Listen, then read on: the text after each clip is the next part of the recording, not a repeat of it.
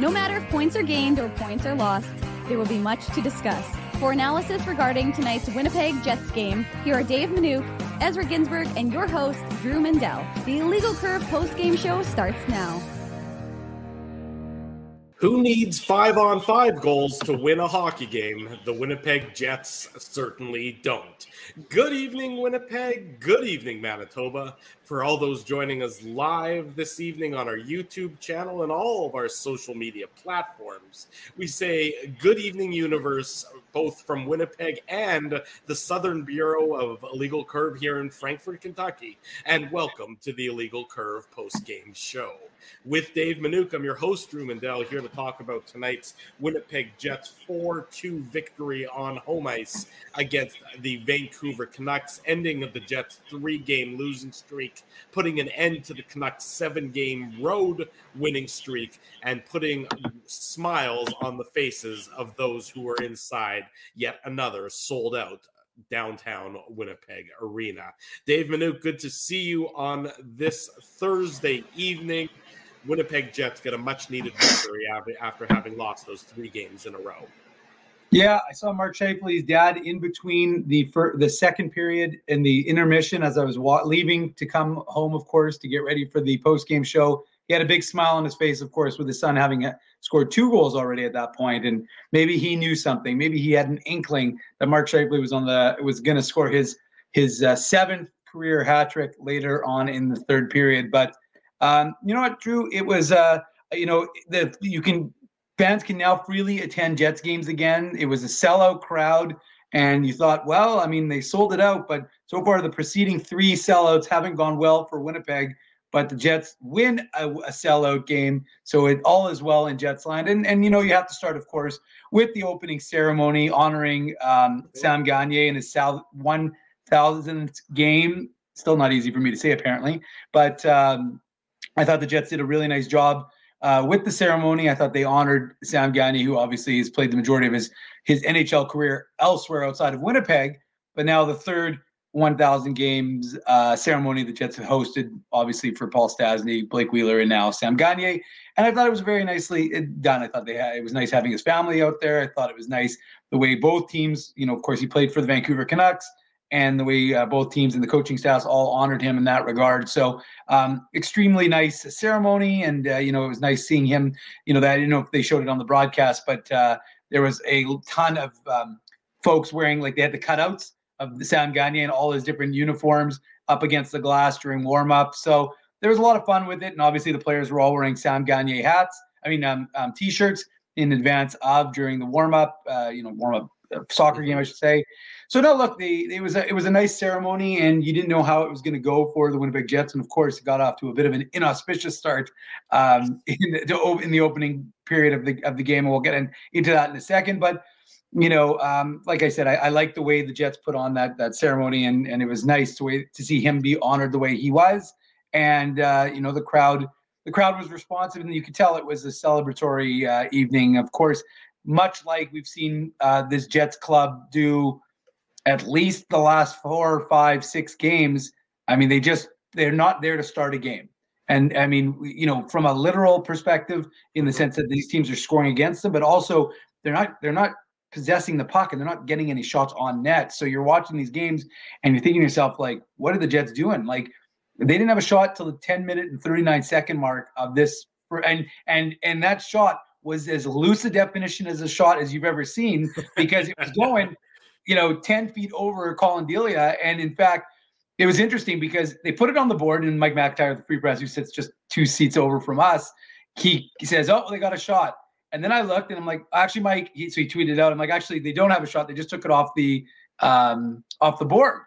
So I'm like, okay, well, that makes sense, because it really wasn't going to be a shot on net. He just stopped it with his glove, which obviously wouldn't necessarily necessitate a shot. And then 1 second later, they put it back on as a shot. So even that first shot didn't necessarily qualify as one. And look, the Jets weren't, even though the ceremony was nice, they weren't ready to go to start. And that Dylan Sandberg pizza, of course, Drew, and we'll get into that with the game recap, that certainly didn't start things off for the Jets. And you kind of had a, oh God, here they go again. And, you know, such a tough situation, of course, because like I said, they want to get the crowd into it. The crowd's excited.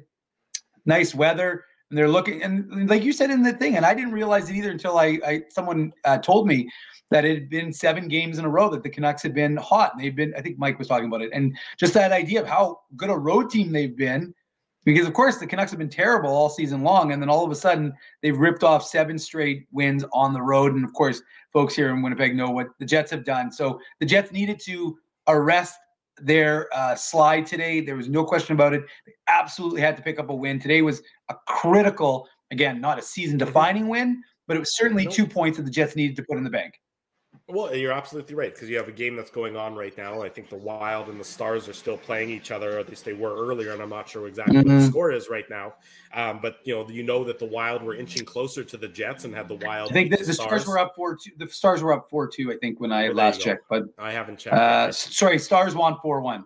Okay, so there you go. So it's important for the so the Stars stay in first place in the Central Division. The Jets keep pace with Dallas, and then they take that space again, and they increase the space between them and the Minnesota Wild after the Wild win on Tuesday. You don't want a 3-game losing streak to snowball, and I know you don't need to deep analysis to figure out why that's the case, why it's always better to win than it is to lose.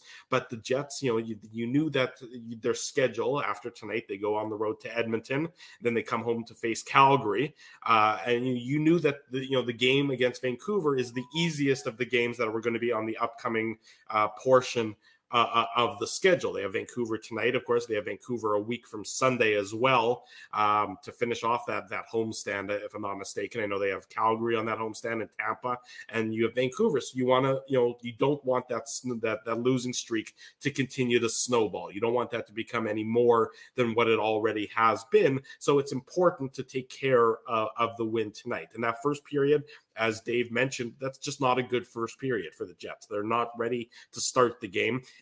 And that's even, if you take away, take the Dylan Samberg free pizza out of the picture, that's still not how you want to start the game, not getting a shot on goal until the latter half of the first period. That's just not the way you can start a game against an opponent. That's not respecting an opponent. But then from then on, they got so much better, and they got so much better in that second period and that third period, because had it not been for Colin Delia making a number of tremendous saves. We think about the save off Kyle Connor, of course, on the breakaway, the save off Dylan DeMello. It's probably a 4-1 game or a 5-1 game, and it doesn't even get to be an empty net opportunity for the Jets. But they stuck with it, and they didn't panic after they got sort of that fluky, oh, here are the bells, let the bells ring.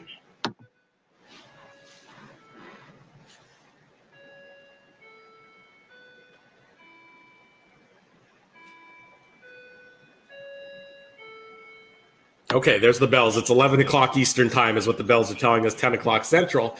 But what I was saying, that after the fluky goal that Connor Garland scores, and we'll get into it, of course, in the Betway game recap, they stuck with it. It's not like they panicked. There was no panic in their game at all, which is what you want to see in that situation. And they're without Josh Morrissey at that point, because Morrissey and the health of Morrissey is probably the big takeaway from the end of this game, Dave.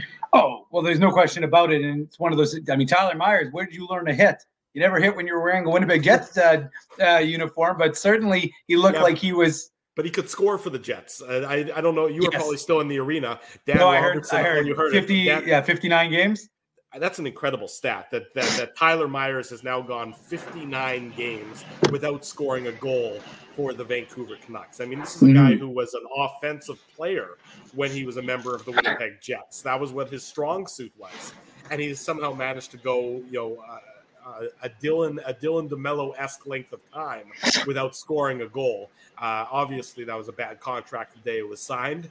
I think everyone knew that, but I did not realize that his slump was as significant as it is until Dan Robertson said that on the broadcast. Hey, Dylan DeMello was the TSN turning point, his phantom penalty in the second period. We'll get into that, obviously, when we get rolling. Let's give a shout-out to Dark Moon's girlfriend, Jamie, in Carmen, Manitoba, home of Eddie the Eagle Belfour, and potentially, his girlfriend as well. So hello, Jamie, in Carmen. Hopefully you're watching us. And Comet's giving you a shout-out as well. Maul is saying the clock has more and better insight than Ezzy. We agree, especially when Ezzy's God knows how many drinks in Mexico right now. We don't even know what he's talking about. So We'll see. Somebody asked if he was flying on Sunwing, and I really don't know the answer.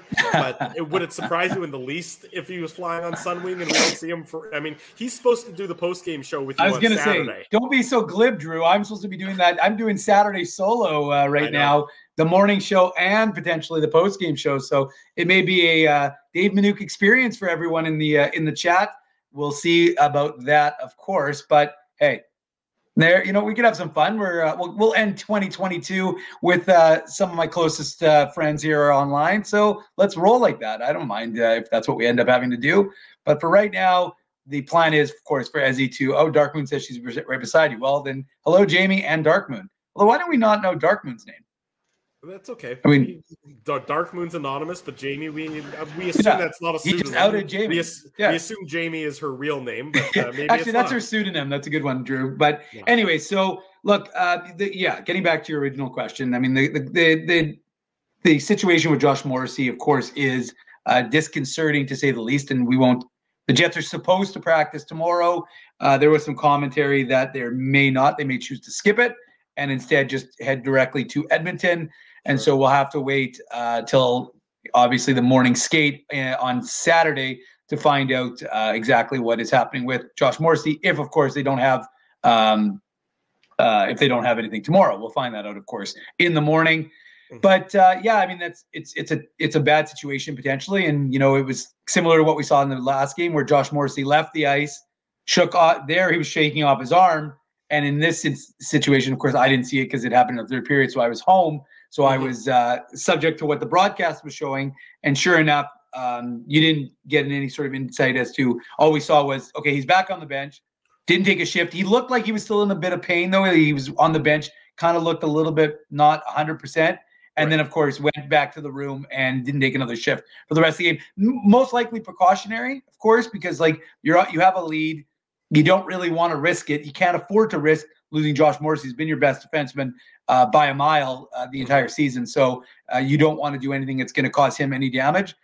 So I'm not shocked that they maybe wanted to, I mean, I'm sure that was his call ultimately, obviously, because he was back on the bench, right? Well, it's the C word that you're most afraid of. I mean, it didn't seem like there was anything immediately that would be a physical injury, but it's the C word when you're sort of. I was going to say a different C word, Drew.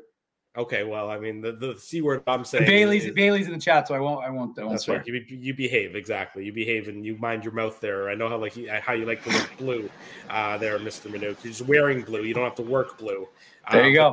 That's the first thing that comes to mind is sort of an unsuspecting hit when he sort of looks up and there's nothing dirty about it. Don't get me wrong. It's a perfectly clean play. Yeah.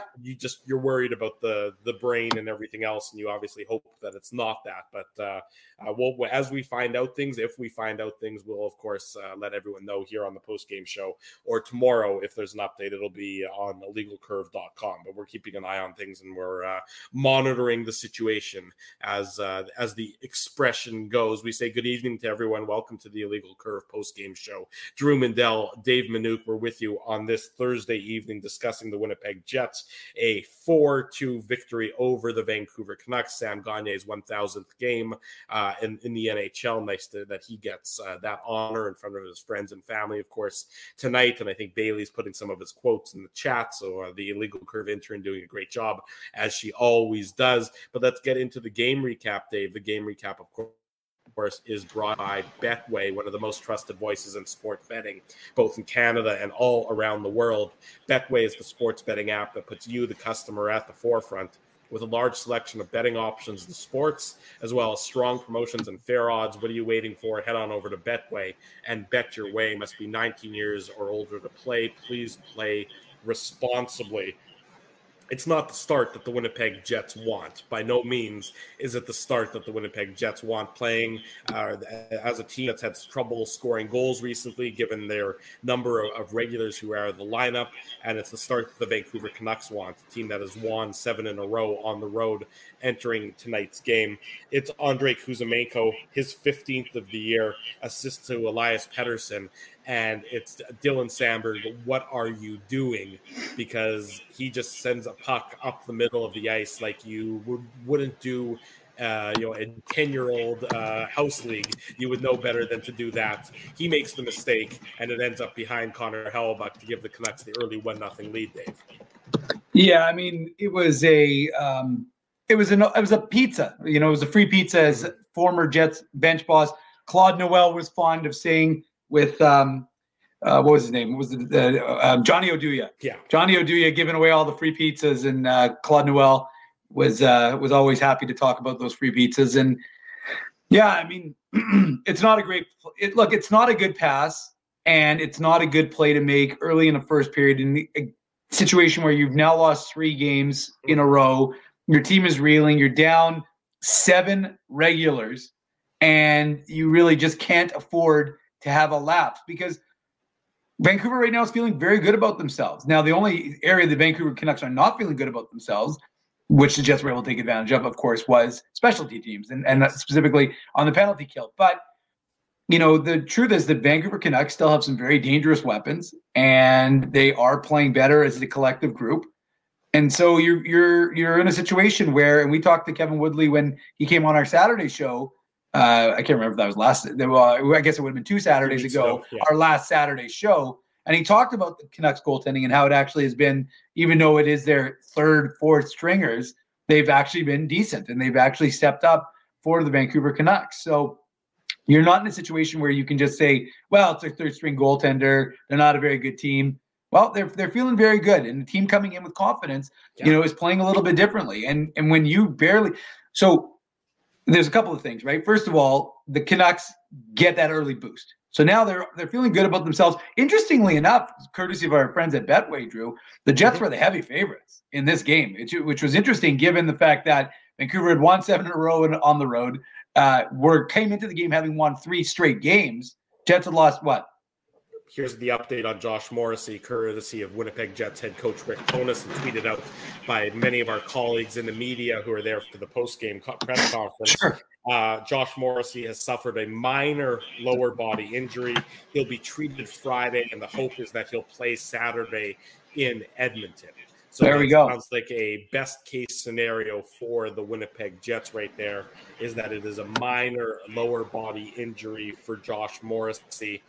His status is to be determined for Saturday, but there's some confidence that he'll be able to go on Saturday against the Oilers in Edmonton as the Jets wrap up 2022.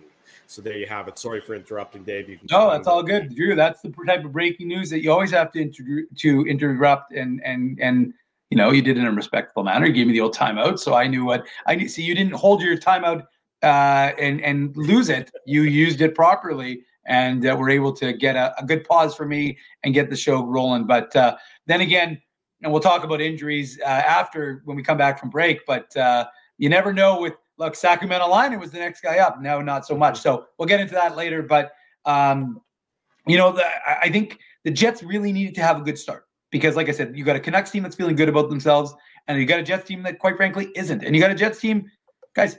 The Canucks and the Canucks organization. It was funny because there were a ton of people from the Canucks organization in the press box, and I was like, "What's going?" And then I realized, well, Abbotsford is, of course, here Friday, Saturday to play the Manitoba Moose. And realistically, guys and girls, the Abbotsford Canucks, the Vancouver Canucks, we're playing part of the Manitoba Moose tonight, with the exception, of course, of Connor Hellebuyck. But almost everybody on the ice today had worn antlers at one point in their careers. So it's tough for this Jets club because of the composition of the lineup, because of the roster, and we saw a change up from the top heavy, loaded up front end, top end. Kyle Connor, Mark Scheifele, Pierre-Luc Dubois. I liked a little bit more balance. I like that because if you don't have that connectivity, then at least that trio going, I should say, then at least you can maybe have Lowry and Scheifele. And I wasn't sure about the move of Lowry to the wing and Mark Scheifele at center, but it seems to have worked for this game at least. So an interesting sort of. I was going to say, I agree with you. I thought these lines, as constructed today, were much better than the lines on Tuesday against Minnesota. I liked having a little bit more balance. Yeah. Obviously, there's still so many regulars out of the lineup, and you're trying to make do, and you're trying to piece it together.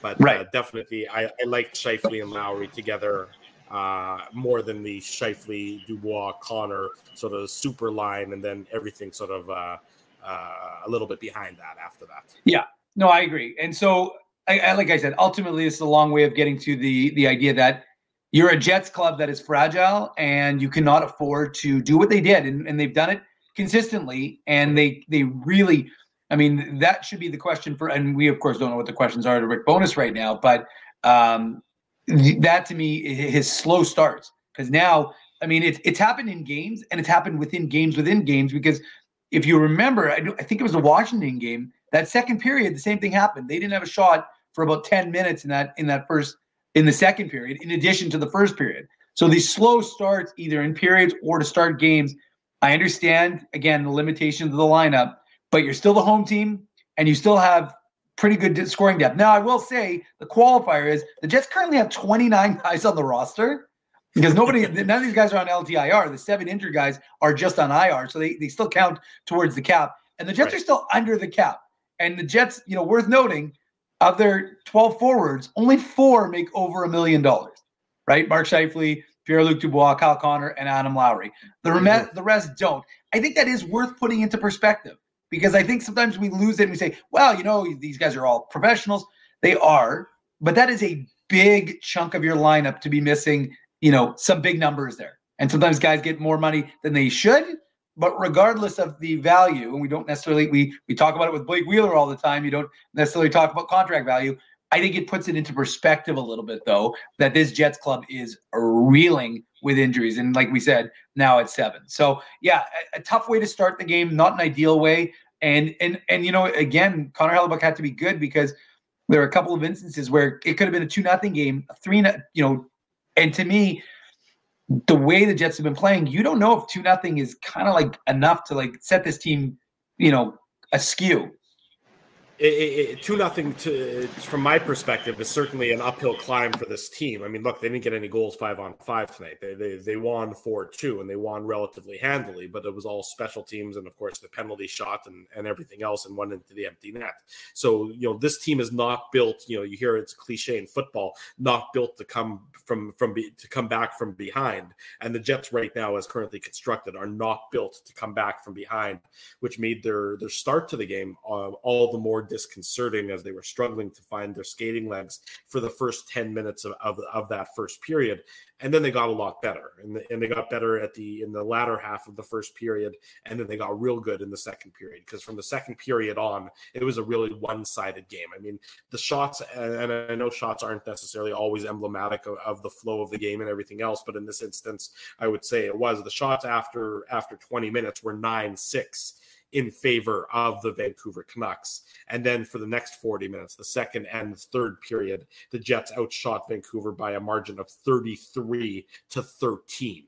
I mean, that is incredible one-sidedness in a game that Vancouver just seems to have collapsed in for the second and the third periods, and we're fortunate to really have a chance to try and tie the game in that third period thanks to that fluky Connor Garland goal. But the Jets, whatever happened in the intermission, and we'll look at Twitter in the commercial break and see if anybody alluded to a conversation in the dressing room in that first period. But from the second and the third period, when they came out for the second period, it was a much different team, and it took them a while to get the tying goal in that second period. They had to work through it, and it eventually came at the 13:52 mark of the second period. Mark Scheifele on the power play, his 21st assist to Josh Morrissey and Kyle Connor, and it's just a tremendous tip. And I love sort of the tips where the puck, the tip occurs in the slot, and then the puck hits the ice, and then it bounces up and over the goalie. And that's what you saw here from Mark Scheifele. Sometimes the tips are just sort of redirections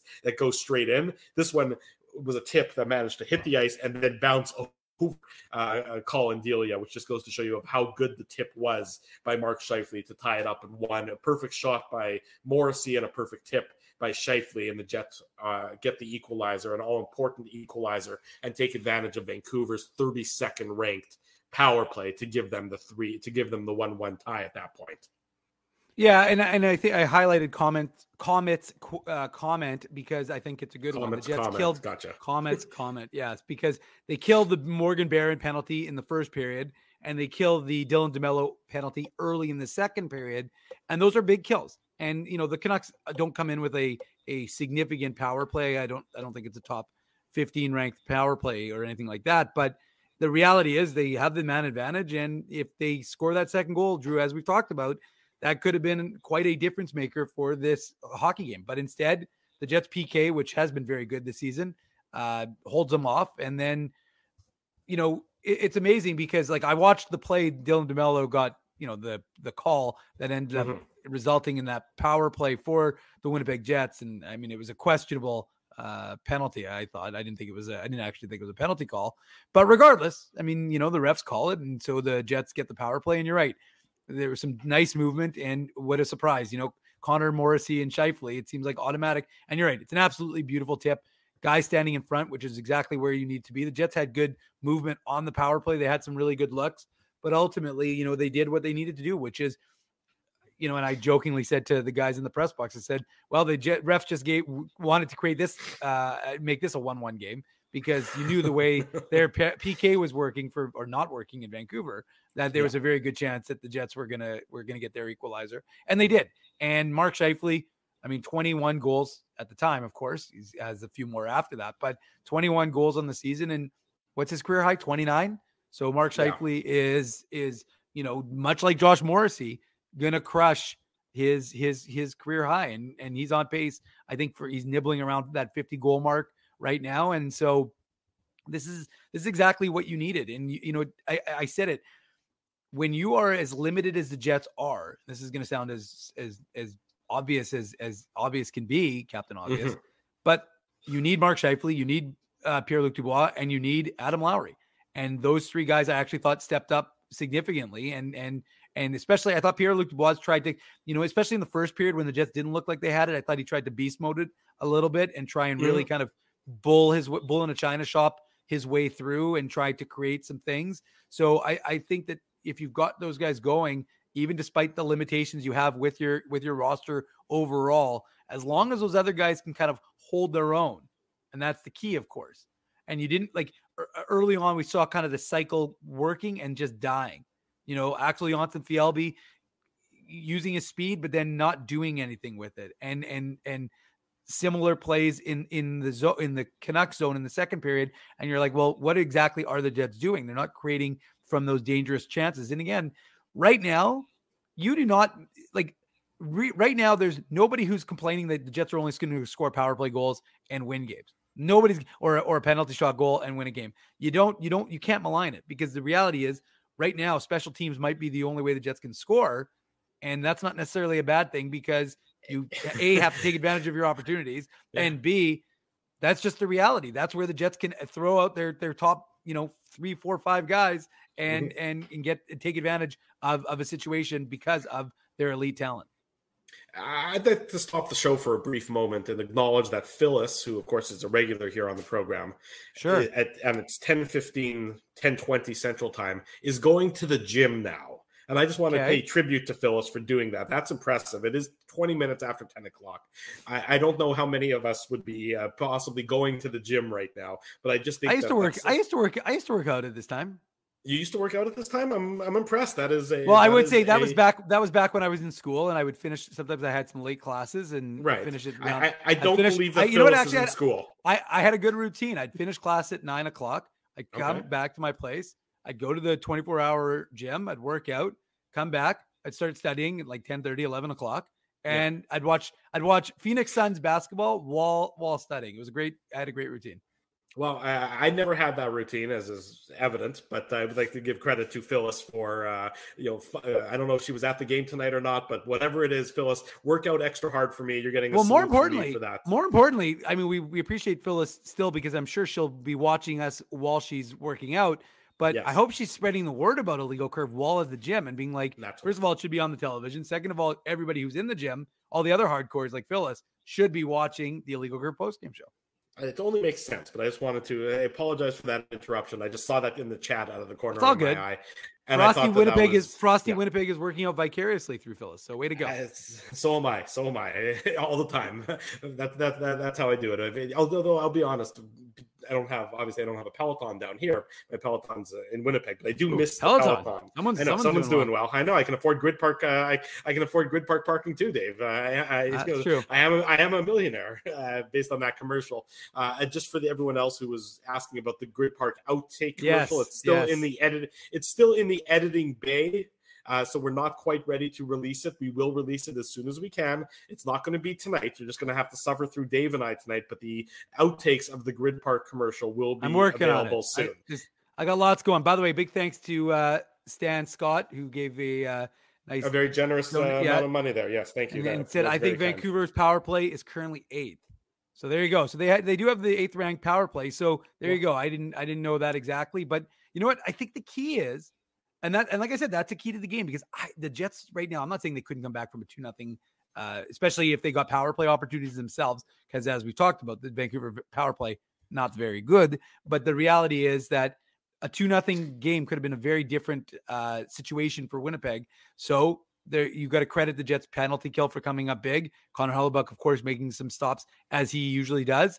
And at the end of the day, you've got yourselves up. Sorry, back to where we were, Drew, which was Mark Scheifele tying the game and making it 1-0. And then it doesn't take much longer. It takes less than 2 minutes for the Jets to take the lead, a lead that they wouldn't relinquish. It's not the game-winning goal, but it's the goal that gives them the lead in tonight's game. And it's Pierre-Luc Dubois who goes beast mode, as you were referencing, and Ethan Bear has no other option but to hook him on a breakaway opportunity, which leads to a penalty shot. An immediate penalty shot is awarded to Pierre-Luc Dubois, who swings out to the right and then comes in and just absolutely snipes a shot past Colin Delia. And it was just a beautiful play by Pierre-Luc Dubois, a guy who's playing with so much confidence so far this year. It's his 17th of the season, and it gives the Jets the all-important 2-1 lead. And it's sort of just, things go from bad to worse for the Vancouver Canucks very quickly in that sequence, as they've been dominated in the second period, but they've been able to sort of tread water. They've been able to hold on to that lead. And then in the span of less than 2 minutes, the Jets take that 2-1 lead, and it's Dubois just with an incredible play. Did I see that you tweeted the stat? And correct me if I'm wrong. The Jets have had 17. You stole it from me, Drew. That was going to be I was going to come in here and look so smart. Instead, I appreciate you crediting me, but you tweeted it. So once you tweeted it, it's out for the public domain. But hopefully everybody who's here follows me on Twitter. That's right. You should follow IC Dave. He's the stat man. You get some interesting tidbits from Dave Minuk, and as he likes to do his on pace for sort of math numbers there. But the Jets have had 17 penalty shots since they've returned to Winnipeg, and this is only their third goal on 17 penalty shots. Correct. Obviously, that doesn't include the shootouts. But that is a horrible percentage. Yes. That's just an atrociously bad percentage, which is hard to believe, because they've got some pretty good shooters that have come through this team in the last decade. So don't ruin it, Drew. Let's go to the chat here. Let's give the chat the option to answer. Okay. I mean, maybe you didn't read my tweet all the way down, but maybe you did, maybe you didn't. Okay, so the Jets have had 3 guys score on 17, as Flying Dukes is saying. 3 out of 17. What? But the reality is, so we know Pierre-Luc Dubois has one of those 3 goals. Who scored the other 2? Now, the clues I will give you, which are very limited, are one was scored 2016-17 against the Tampa Bay Lightning, and the other was the year before, the 15-16, the very first one in Jets 2.0 history, and that was against the Pittsburgh Penguins. So you've got 2015-16, 2016-17. It's also crazy to think that KG3 didn't even hesitate. Now, hopefully that's because KG3 follows me on Twitter, but KG3 knew it. Nikolai Ehlers against Tampa Bay Lightning and Brian Little against the Pittsburgh Penguins. So Kenny's water bottle knew Little. So did Winnipeg Chaser, Danica Smith. No, not Little. Well, Little Buff. Who's Little Buff? Is that Nikolai Ehlers? Because he likes Dustin Bufflin. Oh, I thought you meant Little Buff. That was a new nickname. No, not Dustin Bufflin. No, there you go. I like Matthew Thompson's answer. Little and Party. No, Adam Party did not score. Ehlers he dangled, but he never scored. He did dangle. On a he did dangle. Shot. Yes. Well, Bailey, if you didn't hear the question, you got to go back and listen. Which means, see, KG3 following IC Dave pays off. I like it. Exactly. Well done, That's why KG3. So Yes, look, it first of all, okay, a couple of things. I sound like Charles Barkley, first of all, but the sorry, I fanboyed for a second. I'm just thinking about Charles Barkley. I got so excited. But I will say that, oh man, are you kidding? Charles Barkley's like the no. I love Chuck. But I just come on, Drew. You give me a look. It's like consciousness. No, I mean Charles Barkley's like if I wouldn't care. I wouldn't care about meeting anyone except for maybe you. And I'm not joking.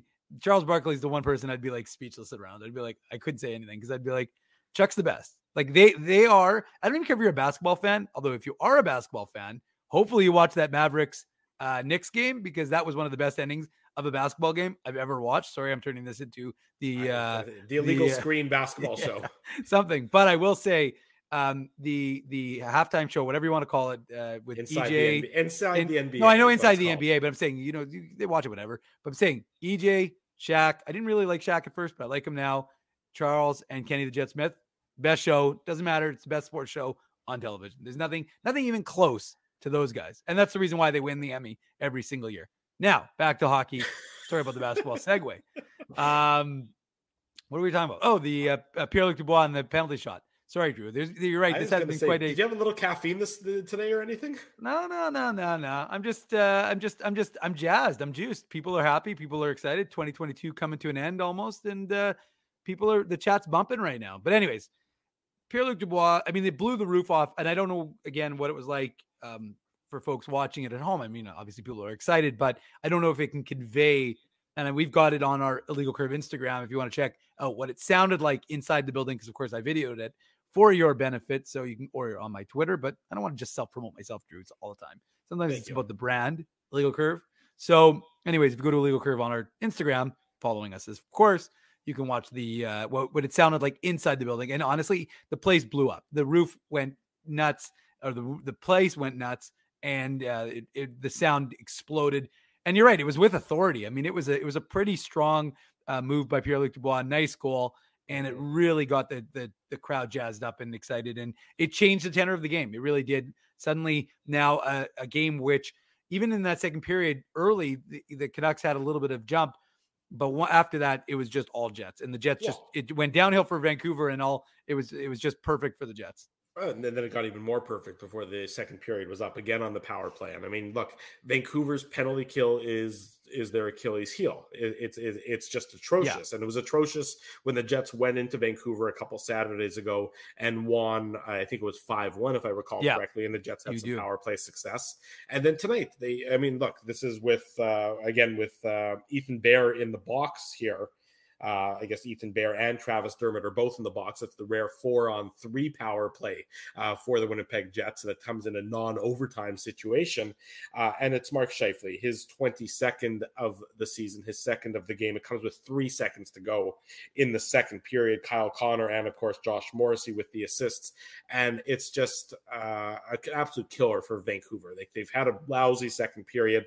Maybe they're going to get out of that second period only trailing, by the 1 goal. Instead, Scheifele, shoots it through Colin Delia. Adam Lowry is providing a tremendous screen in front, and you can see that, Lowry is just so much bigger than Delia in this case, and it's 3-1 for the Jets right before the buzzer. It's about as great of a period that the Winnipeg Jets want in terms of a bounce back, a response period from what they had in the first period, which was lousy. They outshoot Vancouver 20-7 in the second period. They outscore Vancouver 3-0 in the second, and it's 3-1 for the Winnipeg Jets after 40 minutes. It's exactly what you need. It's exactly the response you're looking for, and it's taking an advantage of a weakened opponent. Vancouver decides they want to get into penalty trouble.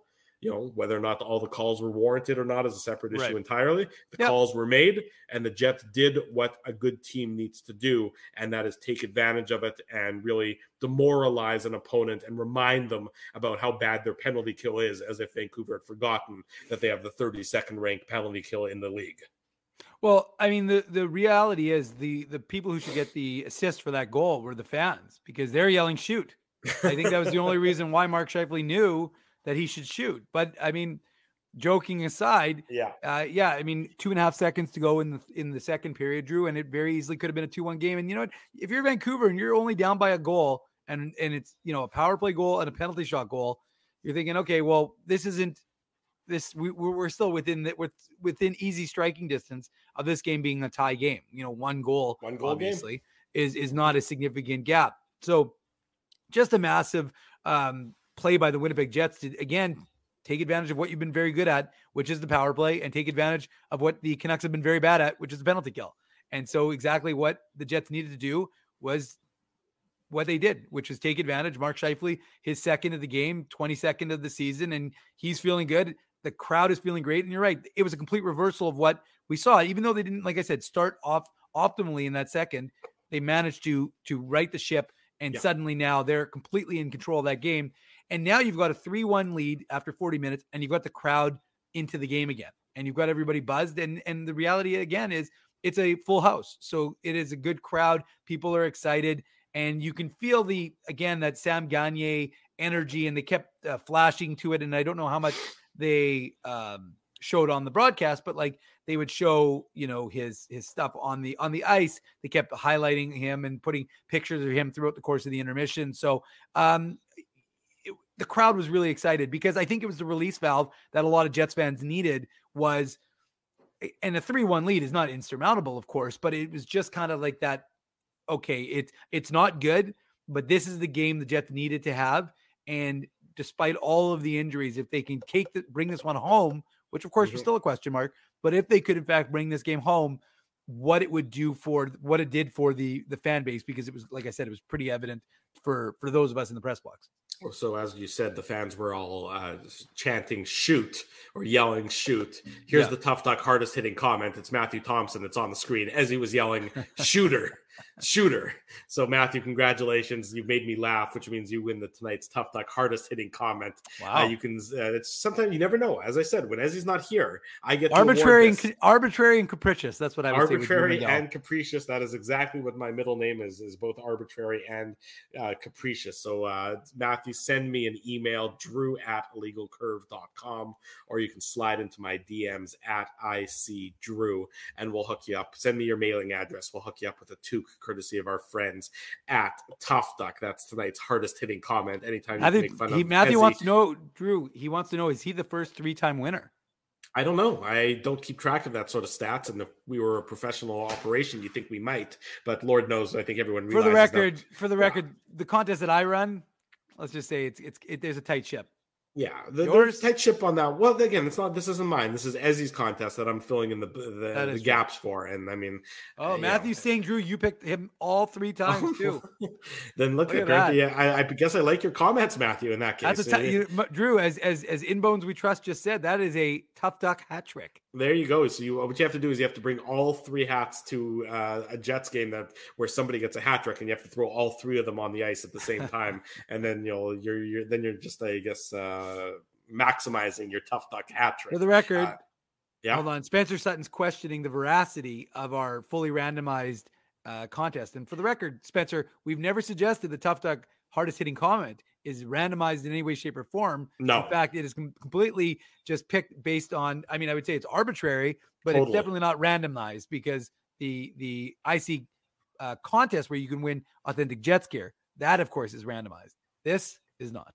Yeah, exactly. Continue, right. Thank you very much. There is no rhyme or reason to how we decide these things, but in any event, congratulations to Matthew Thompson. 3-1 for the Jets after 40 minutes. Vancouver makes it close. Comes at the 13-11 mark. It's off a face-off win, and then a bit of a broken play, a bit of a fluky play.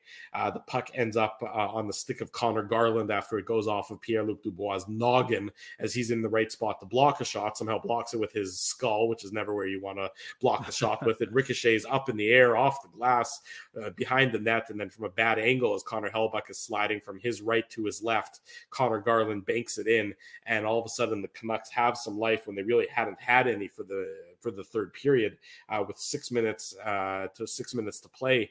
In that third period, the Canucks are only down by a goal, and it really could have been at that point in time 4-1 or 5-1, given the amount of grade A opportunities. We alluded to them before. Dylan DeMello gets absolutely robbed by Colin Delia. Kyle Connor, who seemed a little bit snake bit tonight, and maybe in the last couple games a little bit snake bit, where he's had some golden opportunities. Aren't able to get it past Delia, who keeps the Canucks in it, but it's 3-2 at this point in time, Dave. Yeah, and again, it's the third period. It's a 1-goal game, and things get a little tighter. You think it's a possibility at that point because the Jets know that the Canucks really have nothing to lose. We expect their season. I mean, again, nothing. You never say never, and they have made a bit of a run. But you know that the Canucks feel good about themselves, right? Especially playing away from Vancouver right now. I mean, we know the fan base in Vancouver is a little bit rabid and a little bit excitable, and I suspect that it seems like a lot of chaos is going on in British Columbia right now. Yeah. So and not just at the airport. No, and it's a good point, Drew. Not just at the airport. So you've got a situation where they're playing with house money on the road and feeling good about themselves. And Connor Garland, a guy who a lot of people have talked about, even for Winnipeg, as someone who might be interesting to folks, as a pickup for the Winnipeg Jets if the Canucks end up being sellers. Mm-hmm. Is the guy who's the recipient of that play and that goal. And suddenly now you're right. It's a tighter game. It is a 3-2 game, and there's a little bit more nervousness, a little more nervous energy in the building.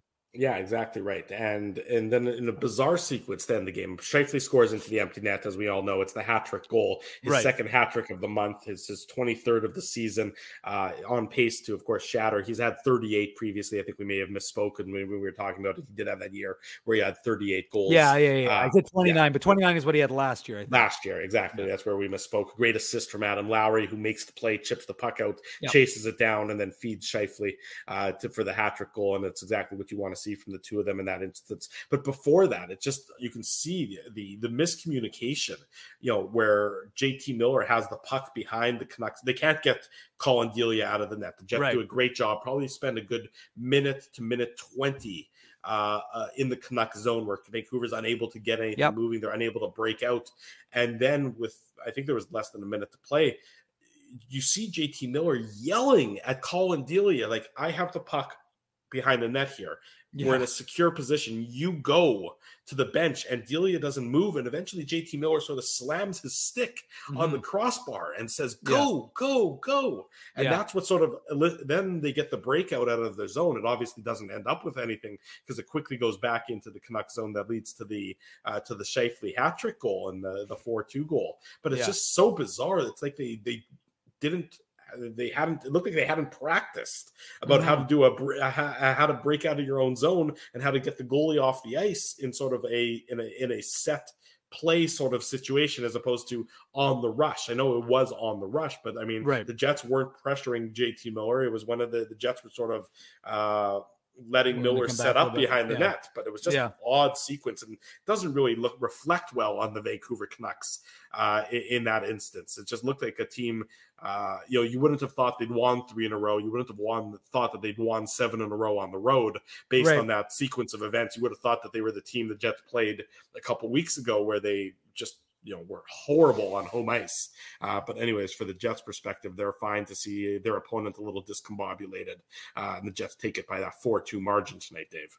Yeah, and look, I mean, you got to give Winnipeg credit because I like the fact that they tried to bottle in Vancouver the way they did. And they did a great job. And they did a good job of it. And you're right, because it was with about a minute 40 to go in that third period. Maybe more, actually. Maybe it was closer to 2 minutes. Yeah. And they really hemmed them into their own zone. And Vancouver couldn't break out. And clearly the frustration was getting to them as they were, letting each other have it on the ice, which is never necessarily a good sign.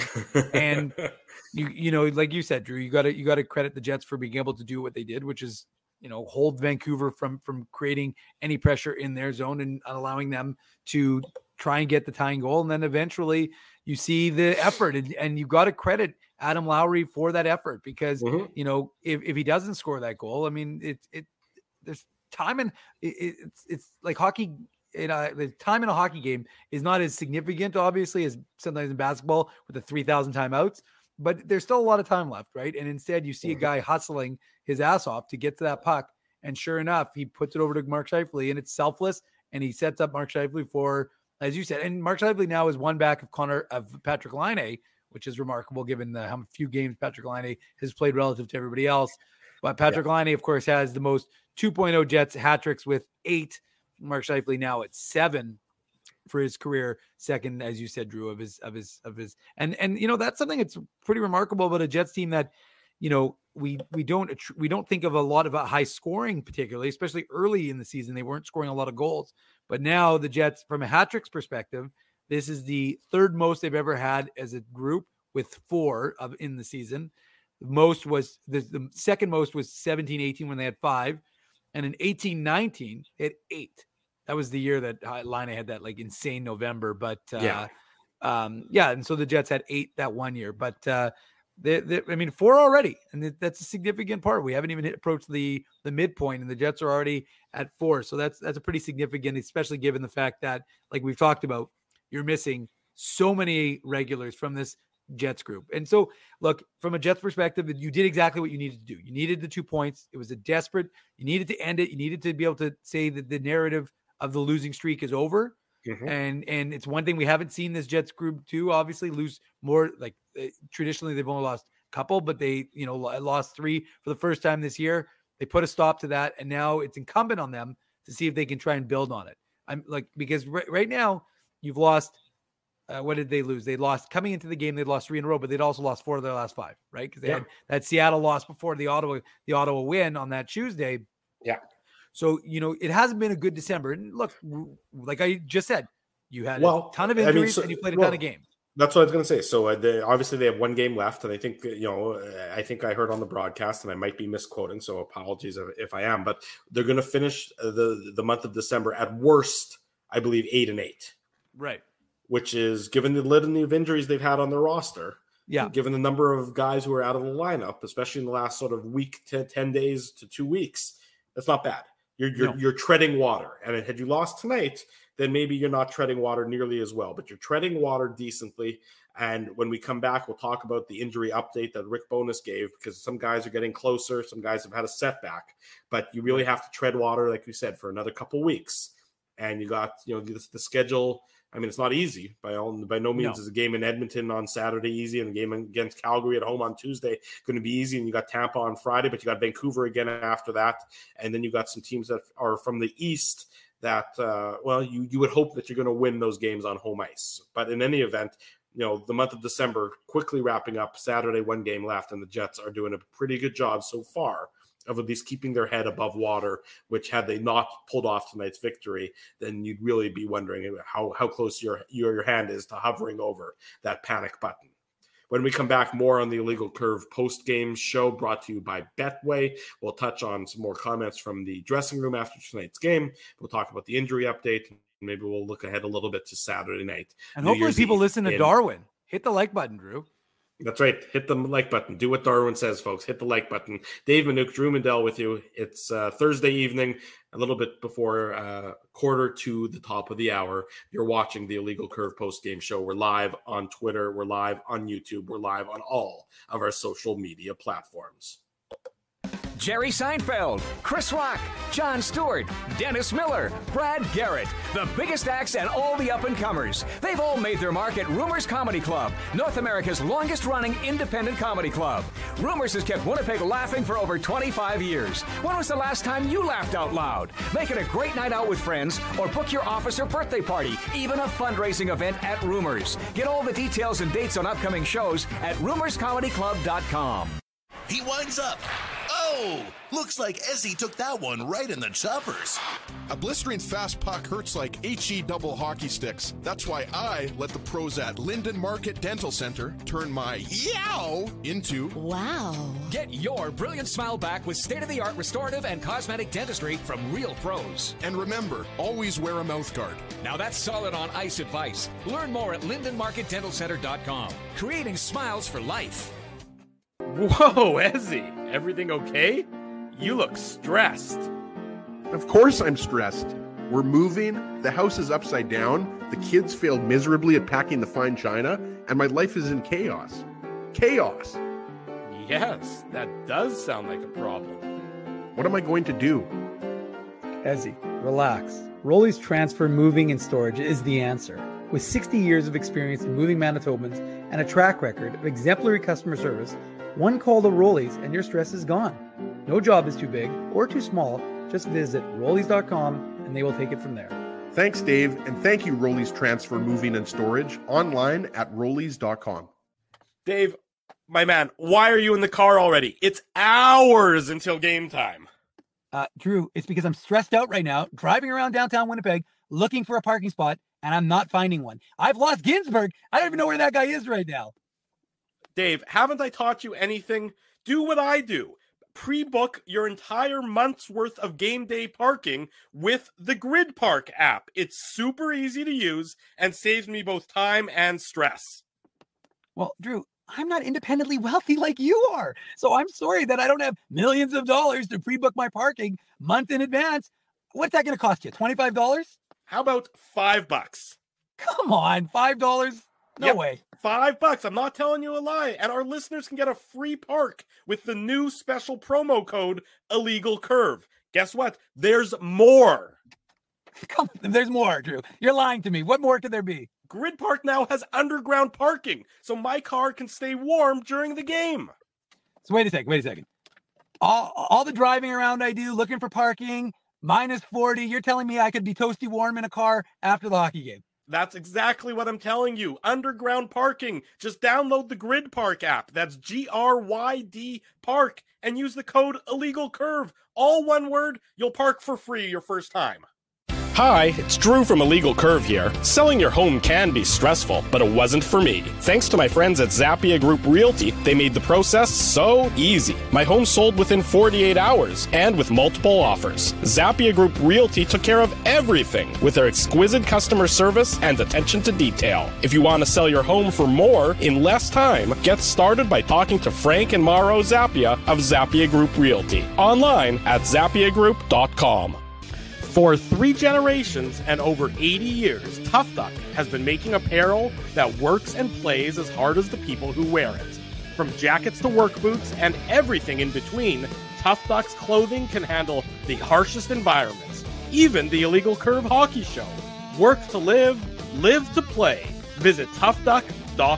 Welcome back to the Illegal Curve post-game show. Thursday evening, I see things are going very well in the chat. And just to be clear, no, I do not have the authority to give away my in-law's grandfather clock. So nobody is going to win the grandfather clock, no matter how many Tough Duck toques you've won. You cannot. It's not like we're at the carnival here, where you can trade up your Tough Duck toques for my in-law's grandfather clock. They might notice why that thing that's been chiming every hour on the hour for the last 20 plus years is no longer hanging there and doing its job. So just for the record, no, I cannot give away my in-law's grandfather clock, nor can anybody in the chat, but I do appreciate the suggestion. Drew Mandel, Dave Minuk with you on this Thursday night talking about the Jets. It's a 4-2 win over the Vancouver Canucks on home ice, ends the Jets' 3-game losing streak, puts the Jets in position to at least end the 2022 portion of their home schedule on a positive note. Courtesy of our friend Murat Atesh, Rick Bowness came into the dressing room post-game to give Gagne a pat on the back. Of course, Gagne played in his 1,000th NHL game tonight.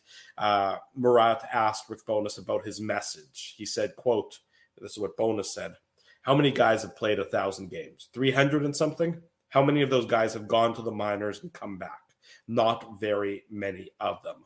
A lot of guys have quit or retired or moved on. So you give him a lot of credit for going back to the minors for a couple of stints and still persevering. It's a major tribute to his character and his love of the game. You've got to love that." That is Jets head coach Rick Bowness talking about Sam Gagne. Gagne, of course, feted at tonight's game for playing his 1,000th NHL game in a very nice pre-game ceremony, Dave M. Yeah, I mean, I agree. I've seen so many guys go down to the minors, and going down to the minors can mean a number of different things. Some guys go down to the minors and still act as if they're good teammates. So, for example, who comes to mind for me is Andre Pavlik. Why I caused Drew to leave. Andre Pavlik is a guy who, a little Pavliktricity, but he went down to the minors with the Moose when they needed it, but he was obviously sent down. And ultimately, at the end of the day, he was a good teammate. He was good to guys down in the minors, and he obviously got a chance to go back up to the Jets. But it's not an easy thing to do when you're a guy who's used to playing in the NHL and you played, 800 games or whatever it was that Sam Gagner was sent down. And then you have to go down and play in the minors. And it could look bleak. And you're right. He ends up trying to reinvent himself and change. And, things went well for him in Detroit last season, and the Jets took a chance on him, and it's paid off so well so far for this Jets club. And he's provided a lot of veteran savvy, and some nights he hasn't exactly had it. And sometimes you wonder if there's a necessity to give him a little, what do we call it, Drew, with what's his name, with Drew's waving. Drew's getting in trouble. He's making a little too much noise. Maybe he's telling people not to make noise, but just saying hi to my father-in-law. There we go. But is he going to have like a Sheldon-like entrance in the in the chat, like much like Sheldon would jump in? Was that the first show we ever did, Drew, when your dad jumped in, or was that like when? That was. Ooh, Drew might want to mute himself or mute his father-in-law with all that racket he's making down in Kentucky. But you are in his house, Drew, so I guess he has the right to do whatever he wants. You are his guest. Load management, EKD. Thank you. That was the word I was looking for, or the expression I was looking for. Load management with Sam Gagner. You wonder if they will do something like that. Of course, right now with all the injuries that the Jets have, I wouldn't expect something like that. And look, there's a little bit of a nice symmetry here with him playing. Obviously, played for the Canucks. Would have been probably a little more appropriate if he would have done it up against the Edmonton Oilers, the team, of course, that he was drafted by back in, was it 6 overall in 2007? So that's right. Everybody's in the chat is now recognizing that Drew's father-in-law, who hopefully was watching the show in his bedroom upstairs in Kentucky, heard people were going after his clock, and now he's shutting it down. He's making sure that grandfather clock ain't going nowhere. He was just getting something out of the cabinet, but yes, I'm pretty sure he's unaware about the conversation about the clock. But the clock is still on the wall, so everybody's happy. That would have been really awkward if that had been my opportunity to try and pry the clock off the wall, and then that's when he walks in. It actually would be amazing if Drew's father-in-law walks down and he goes, "Drew, what exactly are you doing? I thought you were doing your show. Why are you removing that 200-year-old clock that's a family heirloom from our wall?" And you're like, well, I have to give it to, unfortunately, Maul gets I have to give it to Maul because he won it in our show. So as much as I would love to respect the sanctity of your home, we're going to have to take this with us. Here's a funny, this has nothing to do with the Jets. And by the way, Maul is now apologizing for derailing the show. But as Maul knows, and as anybody who watches the show, it doesn't takes take much. Zero to get this show derailed. It really doesn't take a lot to derail the show. This one. Here's a random one. It has nothing to do with the Jets, but I think people will like it anyways. It's courtesy of Elliot Friedman. In the 2022 calendar year, the Coyotes and the Maple Leafs have played 4 times. Okay. The Coyotes have beaten the Maple Leafs all 4 times. Oh, they won today. They won 6-3 today. They won. They were down 2-1 when I checked it out.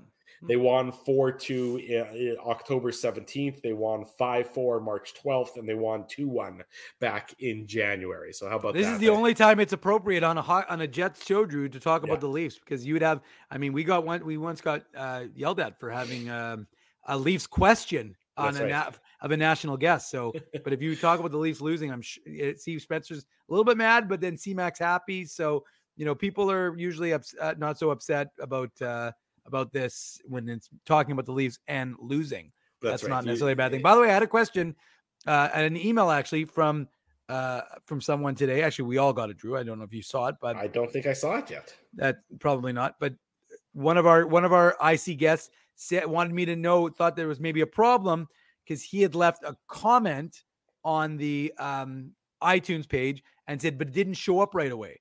And just a little FYI for those of you who I know, still 250 of you in the chat, so I know you're all going to do this before 2022 ends. But just because you leave the comment it has to get approved by iTunes. I would imagine they are worried about spam. So any comments don't show up right away. They take a few days to show up.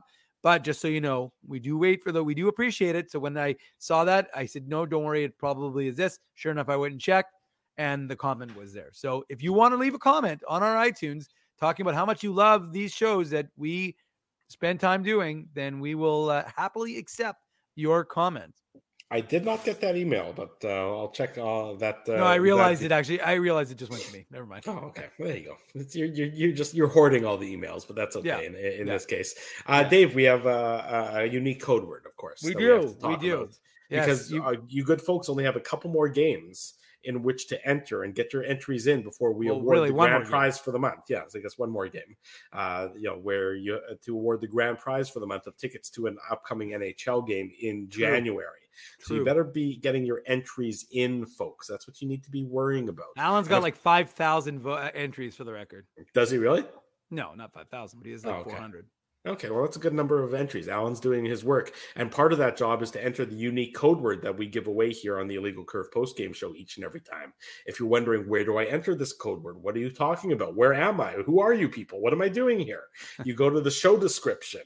And in the show description, you'll see a link to the contest page. Click that link to the contest page. You'll see a whole bunch of ways and a whole bunch of things that you can do to gain entries and additional entries and more entries and bonus entries to be eligible to win some of the great merchandise that we give away here on the show. If you can't find it in the show description for whatever reason, just go to our website, illegalcurve.com, click basically any article, and you'll see a link to the contest page there where you will have the opportunity to enter the unique code word for the Illegal Curve contest for tonight's show. And that unique code word, Dave Minuk, is...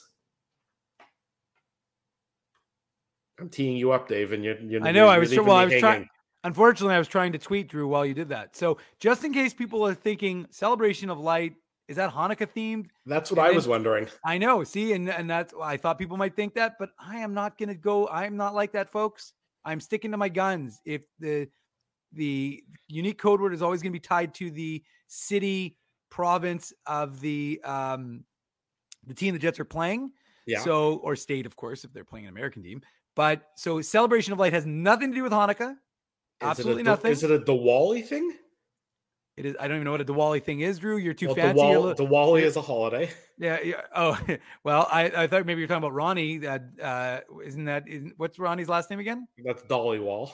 Well, it's very similar, though, is what I'm saying. So, but that's not what I was saying either, Drew. You're a master of race relations, Manuk. Hey, I grew up in the North End, Drew. I'm a little bit more involved than you are. Let's put it that way. What is Celebration of Light? Just get on. Celebration of Light, for the record, is for those who have spent time in Vancouver know that it used to be called the HSBC fireworks display that is every summer is put on in it. Now I think it's called Honda Celebration of Light, but I wasn't going to give Honda some sort of free advertising here on the Illegal Curve Hockey Show, or post-game show, I should say. So instead it is just called the Celebration of Light. And I will say it is one of the best fireworks displays you'll ever see. Countries all come to Vancouver, English Bay, and they compete and they put on, it's all to music, and it's just insane. And I've gone a number of years, and let me tell you, it's honestly, it's incredible.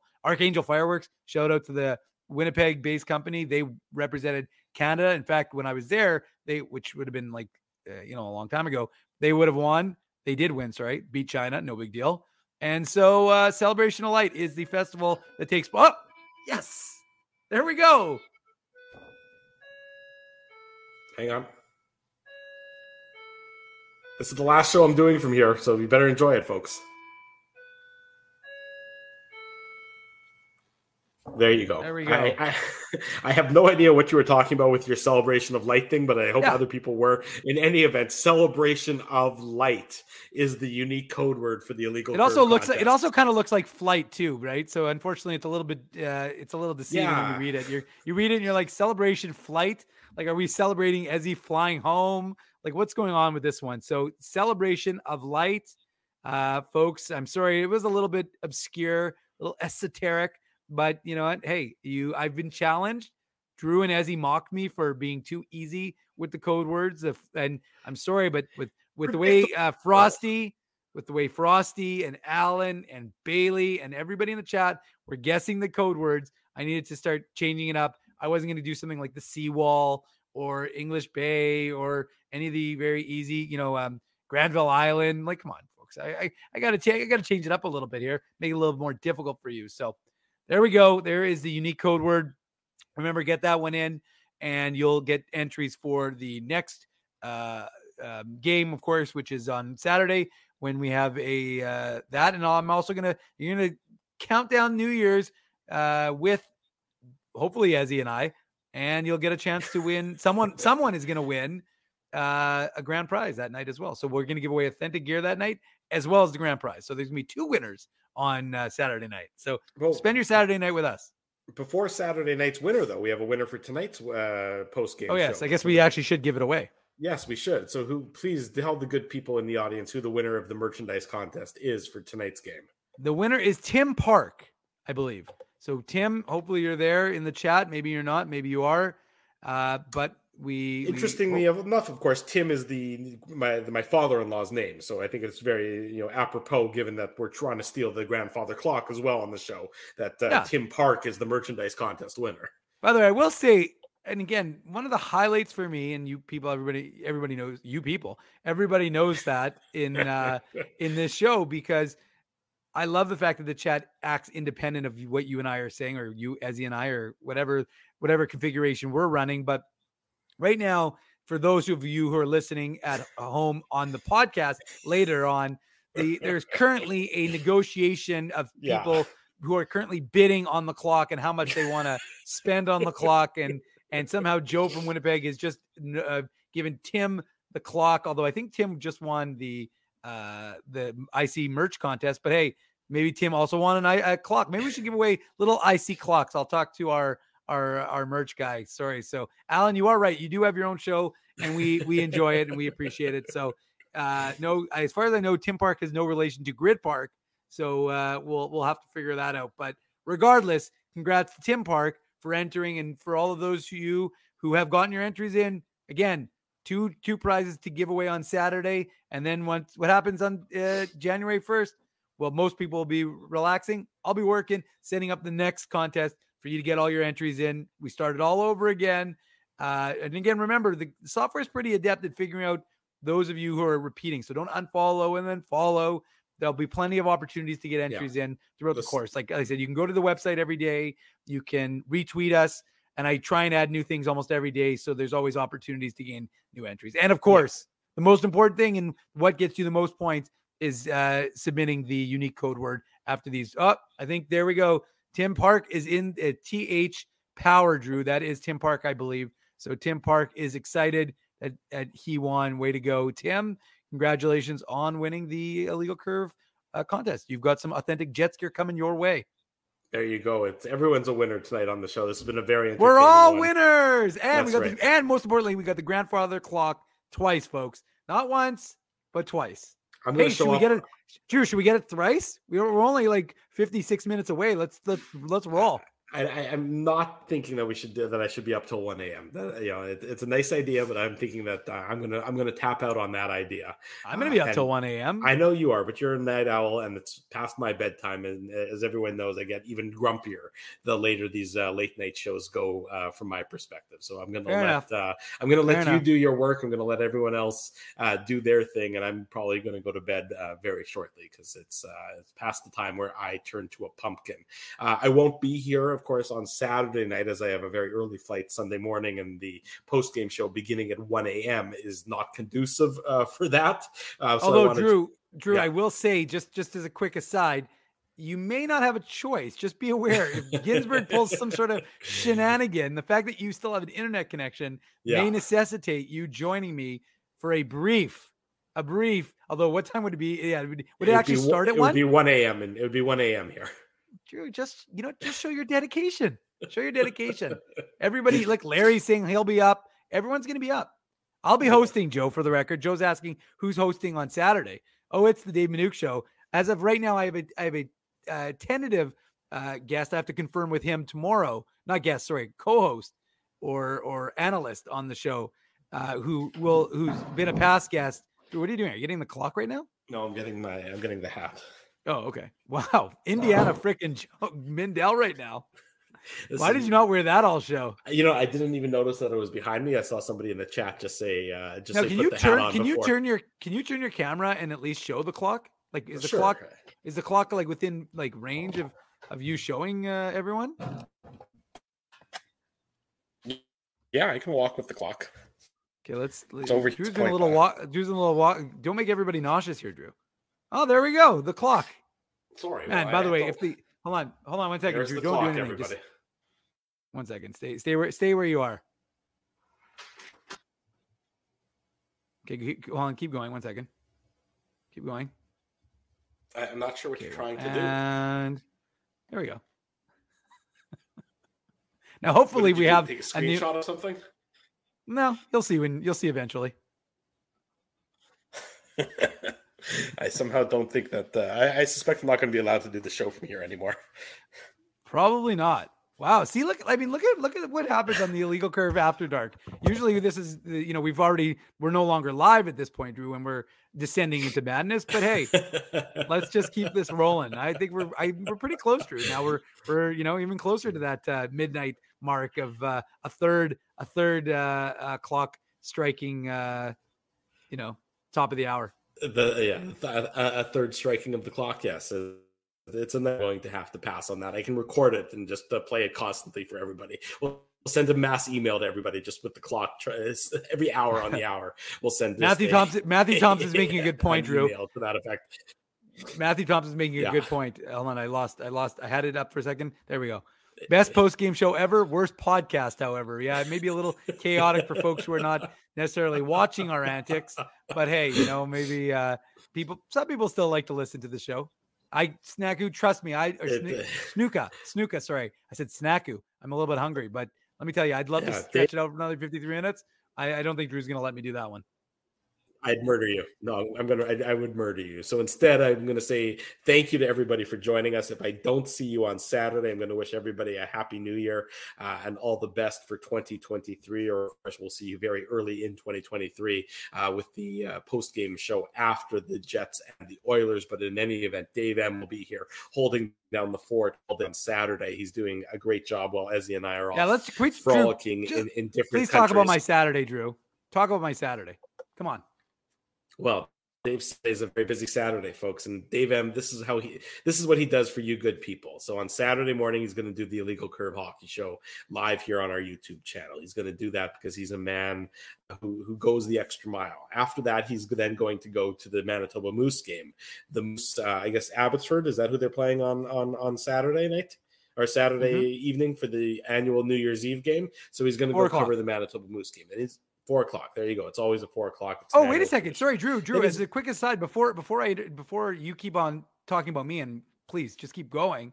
I believe I actually have tickets to that game to give away. We've already given away the tickets for the Friday game, and this would be my next opportunity to give away. So I can always go on Twitter and do that, but the giveaway machine is still here for the folks, and I'm still trying to stretch us for another 51 minutes. But if you want to go and spend your New Year's with moi, well, technically not with me because I'll be in the press box. But if you want to be somewhat close to me, but if you want to be in the building and you want to watch the Moose and the Abbotsford Canucks play the second game of their 2-game series here in Winnipeg, 4 tickets. I can give 2 and 2. I can give away 4 if you want 1. If you want tickets, I see Dave or Dave@illegalcurve.com. Send me a message. Sorry, Drew. Continue, please. So if you want. Yeah, so Dave is giving away tickets to the Moose game that he's going to attend on then after the Moose game, he's going to hurry home and cover the Jets and the Edmonton Oilers as the Jets and the Oilers will ring in the new year in the Alberta capital. And then following that, your post-game show after the Jets and the Oilers, that's going to start right around about 11:45 p.m. Central Time. Dave will be there. I'm not sure if I'll be there. I don't think I'll be there. We're not sure if Ginsburg will be there. That depends on flights coming from Mexico. So Lord knows when we're next going to see Ginsburg. It might be 2024 when we next see Ginsburg. But somebody will be here on Saturday night / Sunday morning with Dave because the man knows no other way to be other than completely obsessed and completely at the service of our loyal audience here on the Illegal Curve post-game show and of course, website, illegalcurve.com. We want to say a big thank you to all the sponsors of the post-game show, the Saturday show, and the website. They make it a possibility. They make everything we do a possibility. Rumors Restaurant and Comedy Club, Frost Winnipeg if it's not already on the screen. Well, it was, but Drew, it was, but that was like 10. Drew, that was like 10 minutes ago. So unfortunately, I gotta work my way back there. We've segued a few more times since Frosty Winnipeg was, generous enough to put it up, post it on there. Oh, you already got it. Wow, Drew, that was well done. All right, I was working my way back, but yes, you got it. Well, there you go, Kevin Bozeman at Rumors. If you don't have New Year's Eve plans, I believe there are still a few tickets left. You can get them online, rumorscomedyclub.com. Our friends at Linden Market Dental Center, Zappia Group Realty, Betway. They're, of course, the title sponsor of this here Illegal Curve post-game show. Our friends at Tough Duck, be like Matthew Thompson. Get multiple Tough Duck toques. You never know what you're going to do with all of them.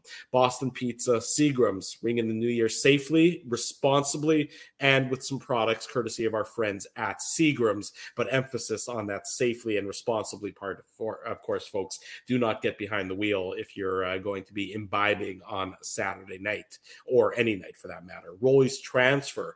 It's unsure if they can transfer you from party to party, but maybe check them out. They can transfer your piano at the very least, with or without Ginsburg. Grid Park, if you need a good parking spot, they'll take care of you there. And of course, the Keg, they are a great place if you are looking for a steak dinner or something else for the new year. Support these fine businesses because of their continued support of Illegal Curve hockey. Big thanks to all of you for joining us tonight. It was a lot of fun, this post-game show.